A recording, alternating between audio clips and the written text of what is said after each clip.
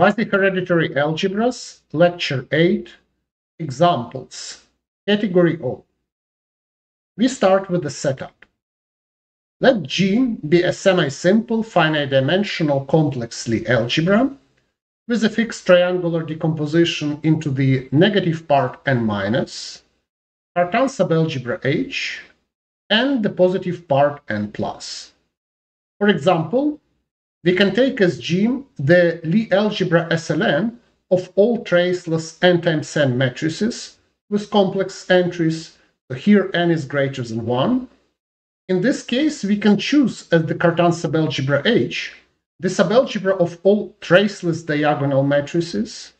As the positive part n plus, we can choose the subalgebra of all strictly upper triangular matrices. And as a negative part n minus, we can choose the subalgebra of all strictly lower triangular matrices.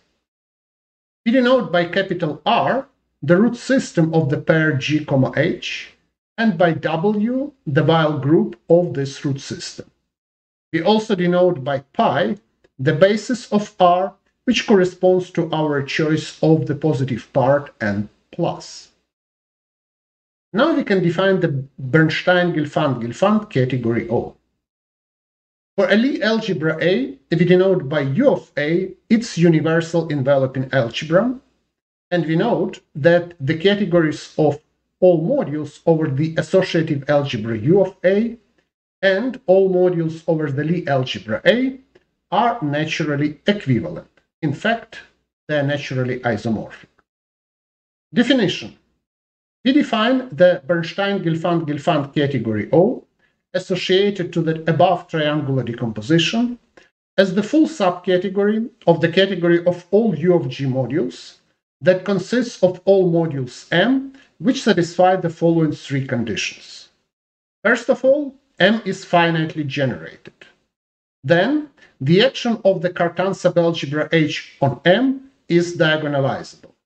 This means that M has a basis which consists of common eigenvectors for all elements in H. And the third condition is that the action of the positive part on M is locally finite.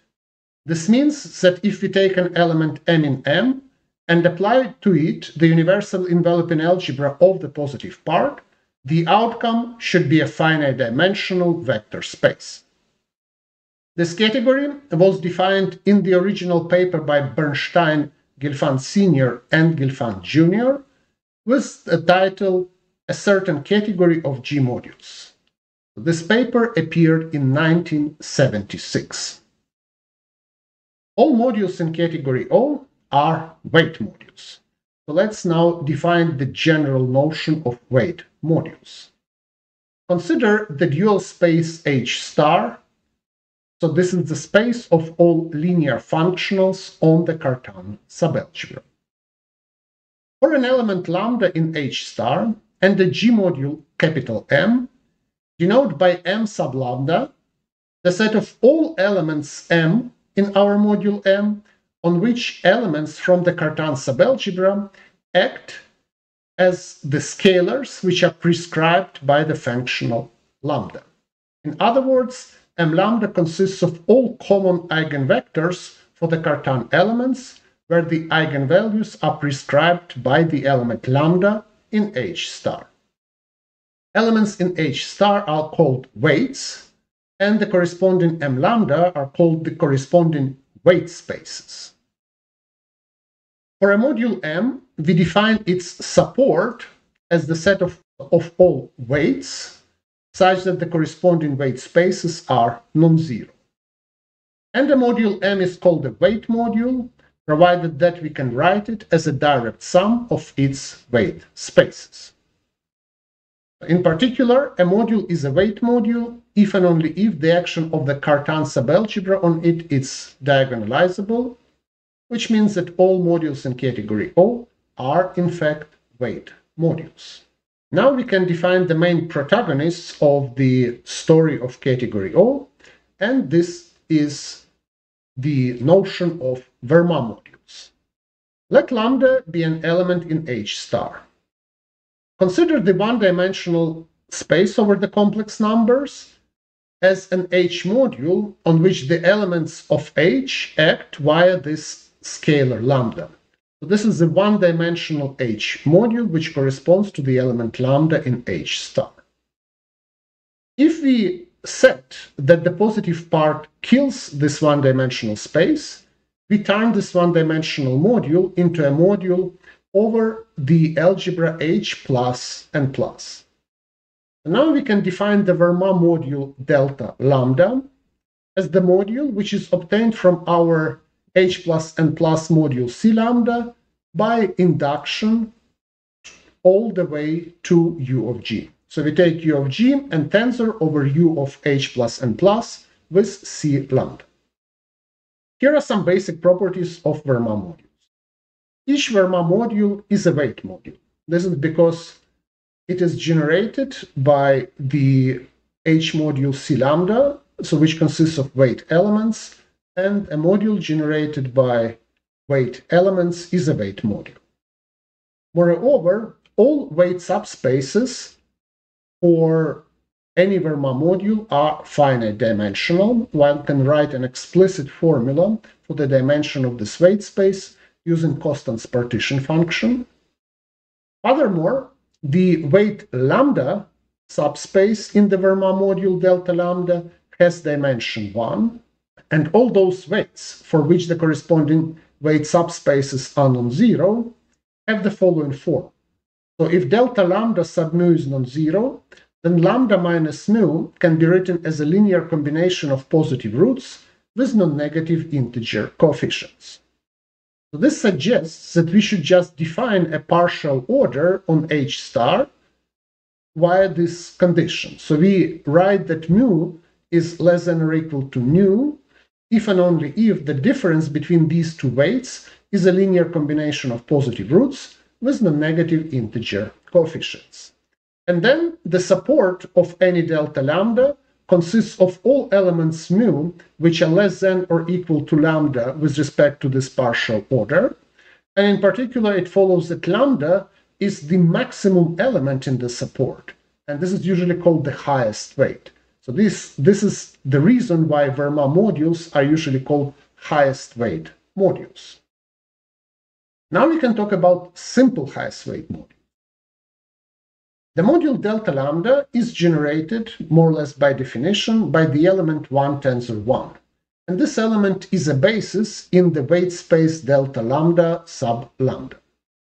In particular, any proper submodule n of delta lambda satisfies that n sub lambda is equal to 0, because n sub lambda has 1 tensor 1 as a basis. If it's not 0, the corresponding weight space generates the whole module n. So all proper submodules must have the property that n lambda is 0. But then if we add up any number of proper submodules, we cannot change this condition. So this means that any sum of proper submodules of delta lambda is proper. And in particular, this means that delta lambda has a unique maximal submodule and has a unique simple quotient, which is usually denoted by L lambda. Being a quotient of a weight module, L lambda is a weight module, and of course lambda is the unique maximal element in the support of L lambda. And because of that, L lambda is usually called the simple highest weight module with highest weight lambda.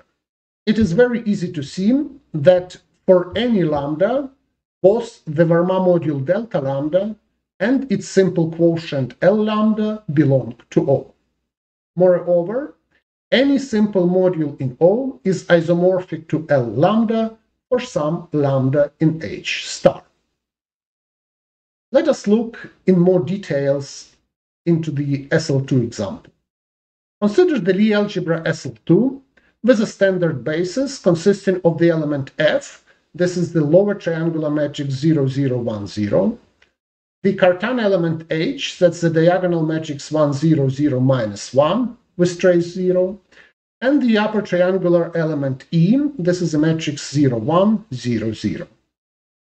Then F is a basis in the negative part and minus. H is a basis in the Cartan subalgebra H. And E is a basis in the positive part and plus. Note that in this case, H star is isomorphic to complex numbers. It has dimension 1. So therefore, weights are just complex numbers. If we take a complex number lambda, the Fermat module delta lambda has a basis, which consists of elements v sub lambda minus 2I, where I is a non-negative integer, and the action of f, h, and e in this basis is given as follows. The element v lambda is an eigenvector for h with eigenvalue lambda. The element v lambda minus 2 is an eigenvector for h with the eigenvalue lambda minus 2, and so on. The element f maps v lambda to v lambda minus 2, v lambda minus 2 to v lambda minus 4, and so on. And the element e maps v lambda to 0, v lambda minus 2 to lambda times v lambda minus 4 to 2 lambda minus 2 times v lambda minus 2, and so on. In particular, it is easy to see that if lambda is not a non-negative integer, then delta lambda is simple, and hence it is isomorphic to L of lambda. And if lambda is a non-negative integer, then delta minus lambda minus 2 is a submodule of delta lambda, and L lambda is the quotient of delta lambda by delta minus lambda minus 2. In this case, L lambda is a simple finite dimensional SL2 module of dimension lambda plus 1. A very important property of category O is that it is abelian. The proposition: category O is an abelian subcategory of G mod. Proof. Of course, it's very clear directly from the definitions that O is a C-linear category. Next, we know that O admits finite direct sums. Indeed, we have to check the three conditions in the definition. And of course, finite direct sums of finitely generated modules are finitely generated. Finite direct sums of h-diagonalizable modules are h-diagonalizable. And finite direct sums of un plus finite modules are un plus finite. Next, category O is closed under taking quotients. Indeed, quotients of finitely generated modules are obviously finitely generated. Quotients of h-diagonalizable modules are obviously h-diagonalizable, and quotients of un plus finite modules are un plus finite. And finally, category O is closed under taking submodules. So the first thing here is non-trivial. Submodules of finitely generated modules are not usually finitely generated. But in our case, the algebra U of G is Noetherian, and therefore submodules of finitely generated modules are indeed finitely generated. Of course, submodules of h-diagonalizable modules are h-diagonalizable, and submodules of un plus finite modules are un plus finite. And combining all this, it follows easily that category O is an abelian subcategory of G mod. Next, we need to discuss the decomposition of category O with respect to central characters. Denote by Z of G the center of the universal enveloping algebra. Each element in Z of G acts on delta lambda as a scalar. This is because it acts as a scalar on the one-dimensional highest weight space, and then since the module is generated by that weight space, we get the claim. In other words, each Fermat module admits a central character, which we denote by chi lambda, and that's an algebra homomorphism from Z of G to C. Since this property is preserved by quotients, it follows that each element in Z of G acts on L lambda via the corresponding scalar prescribed by the central character chi lambda. Let us denote by rho the half of the sum of all positive roots. Then we can define the dot action of W on H star as follows. So W is the while group of the root system, so it acts on H star in the obvious way. But now we can shift this action by rho, so we define W dot lambda as W applied to lambda plus rho in the usual way, and then subtracted rho. This is necessary to formulate the following theorem by Harish Chandra. we have that the two central characters chi lambda and chi mu are equal if and only if lambda belongs to the dot orbit of mu. Moreover, any central character can be realized as the central character of some Verma module. Now we can use the central characters to decompose category O. For a central character chi, let us denote by O chi the full subcategory of O, which consists of all modules on which the kernel of chi acts locally nilpotently. Then O decomposes into a direct sum of these O chi's, where chi goes through the set of all central characters. It is very easy to see that any module in O is a weight module with finite dimensional weight spaces. In particular, from here, it also follows that the dimension of the Hom space between any pair of modules in O is finite. Another corollary is that each module in O chi has finite lengths. Consequently, each module in O has finite lengths.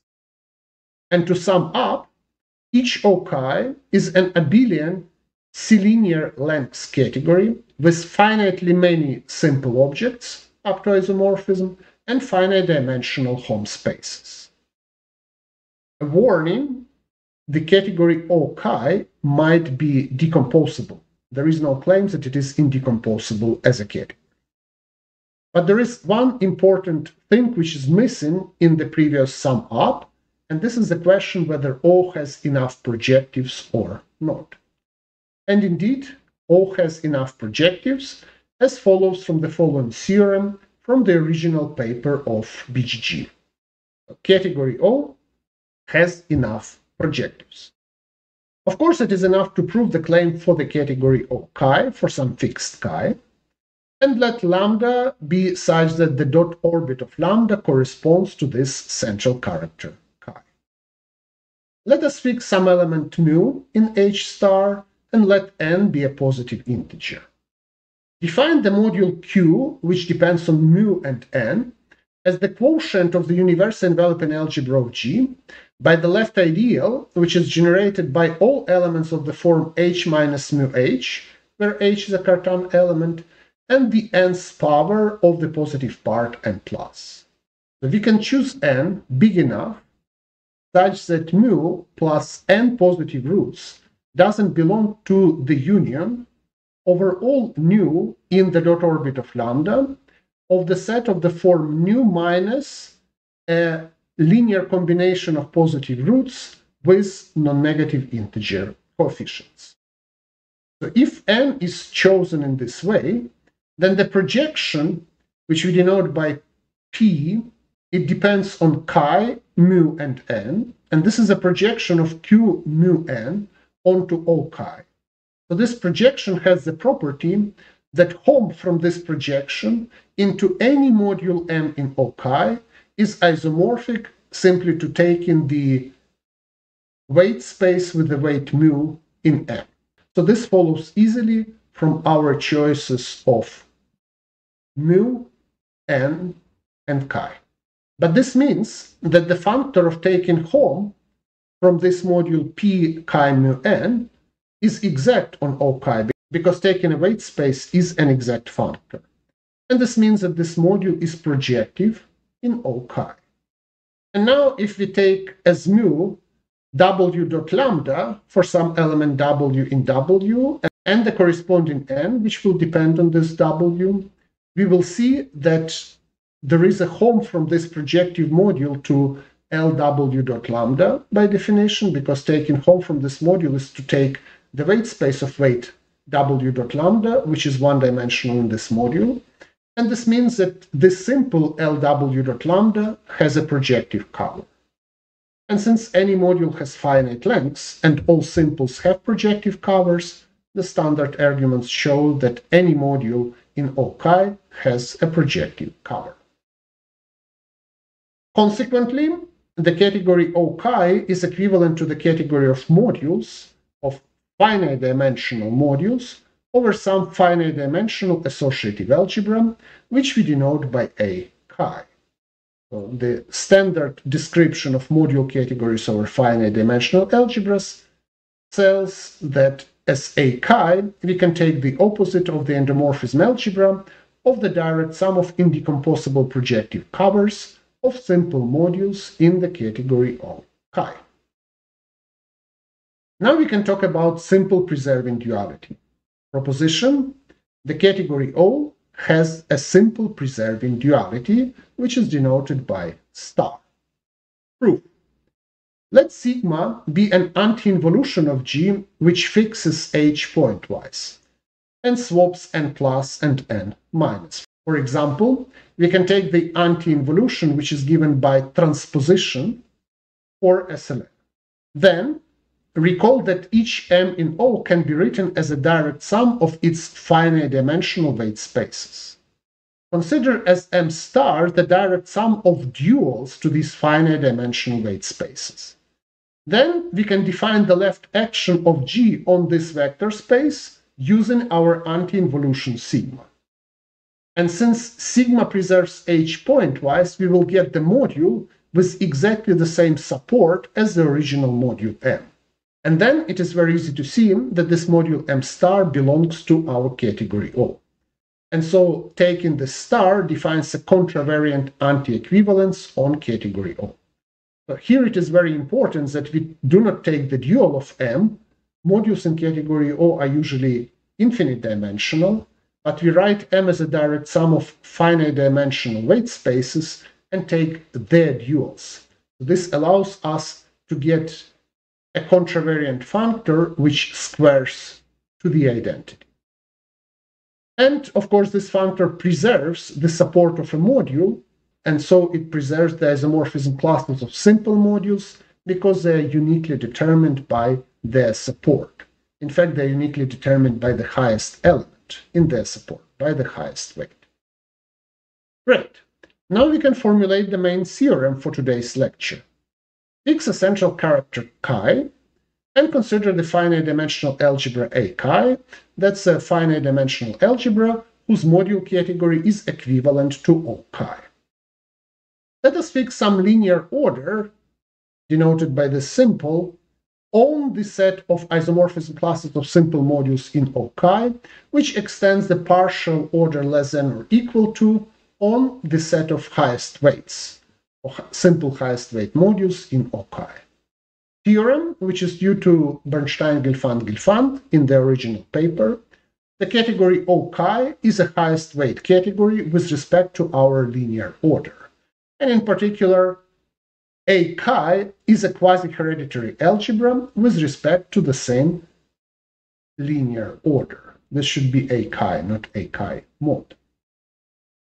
Standard objects with respect to this structure are Verma modules. So let us prove the theorem. To prove the theorem, we need to check that Verma modules, so the choice of Verma modules as standard objects for the structure, satisfies two axioms. First of all, the Verma module delta lambda, it surjects onto L lambda, and the kernel should have composition subquotients which are strictly smaller in our order. Indeed, the highest weight lambda, both Verma module and L lambda have one-dimensional space as the highest weight space. And in particular, it follows that the multiplicity of L lambda and delta lambda is 1. The kernel of the projection from delta lambda to L lambda has support which consists of mu, where mu is strictly smaller than lambda. And therefore, any simple L nu appearing in this kernel satisfies that nu is strictly smaller than lambda. It satisfies that nu is strictly smaller than lambda. And by definition, this implies that nu is strictly smaller than lambda in our linear order. And this proves the first axiom for standard modules.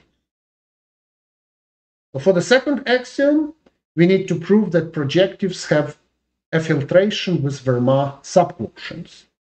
First of all, we note that if we look at the category F delta, so that's a category of all modules which have Fermat flag, lemma, this category is closed under taking direct sums. Proof.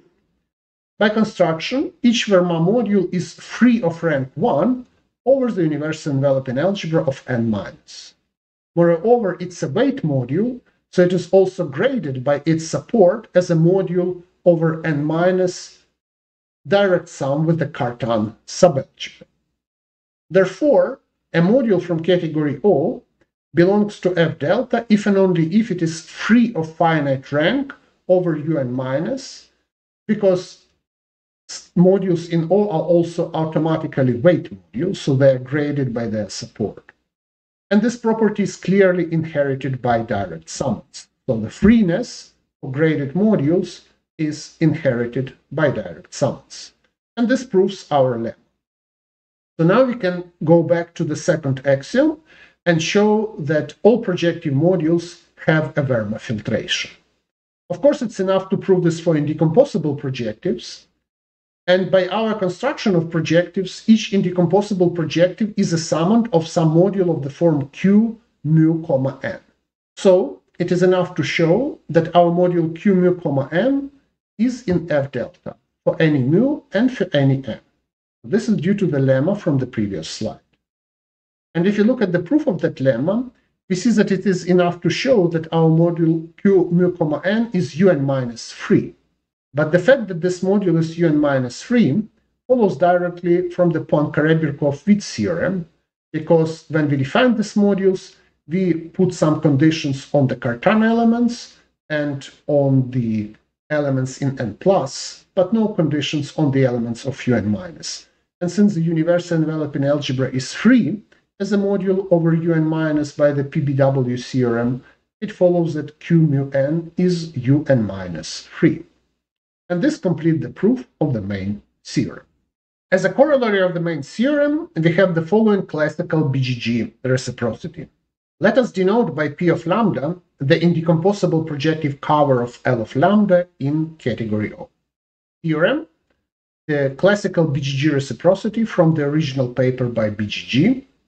For all weights lambda and mu, the multiplicity of delta mu in a Fermat flag of P lambda is equal to the composition multiplicity of L lambda in delta mu. And this is just the classical BGG reciprocity for quasi-hereditary algebras, which have a simple preserving duality. Here we just formulate it in the original setup of BGG, where it was formulated and proved. So this happened before quasi-hereditary algebras were introduced. And now let us look at the SL2 example in more detail. So we consider SL2 and let chi be the central character of the trivial SL2 module L0. The while group of SL2 consists of the identity element and the sign change, and this acts on the one-dimensional complex vector space. We have two roots, 2 and -2, and so the weight rho, this is 1/2 of the sum of the positive roots, it equals 1. And so the dot orbit of 0 consists of 0 and -2. So -2 is not a non-negative integer, and so delta -2 is equal to L -2. But 0 is a non-negative integer, so delta -2 embeds into delta 0, and L0 is just a quotient of delta 0 by delta -2. In particular, we have that the multiplicity of delta 0 in P0, that's the multiplicity of L0 in delta 0, is 1, while the multiplicity of delta -2 in P0, that's the multiplicity of L0 in delta -2, that's 0. So this means that P0 is just the Fermat module delta 0. About -2, we have that the multiplicity of delta 0 and P -2, that's the multiplicity of L -2 in delta 0, this is 1. And the multiplicity of delta -2 in P -2 is the multiplicity of L -2 in delta -2, that's also 1. So the projective module P -2 surjects onto delta -2, and the kernel is delta 0. And now we can draw the Löwe filtrations for both projectives. So P0 is delta 0, it has L0 on top and L -2 in the socle. And P -2, it surjects onto delta -2, which is L -2, and the kernel is delta 0. So this is 0 and minus 2 coming from here. So these are the projectives. And we see that we have one home from the left-hand side to the right-hand side, and we have one home from the right-hand side to the left-hand side. So our algebra A chi is the path algebra of the following quiver. So we have two vertices, 0 and minus 2. The arrow alpha from minus 2 to 0, which corresponds to the home from which send this top to this socle. And then we have the arrow beta, which corresponds to the home from p0 to p minus 2, sending this 0 to this 0. And of course, alpha minus beta is 0. So if we go here and then back, we get 0. So our algebra A chi is the path algebra of this quiver with this relation. Okay, some extra problems and questions at the end. Number 1, explain why declaring that n plus kills C lambda is a one-dimensional H module where H acts via lambda, why this defines on C lambda the structure of an H plus n plus module. Problem question 2, prove that any G module generated by weight vectors is a weight module. Problem question 3, prove that any module in O has finite dimensional weight spaces. Problem question 4, prove that the duality star is a well-defined duality on O with O details. And problem question 5, in the SL2 example, compute the projective module P minus 2 explicitly, meaning provide a basis in this module and the action of generators for SL2 in this basis. Thank you very much and see you next time.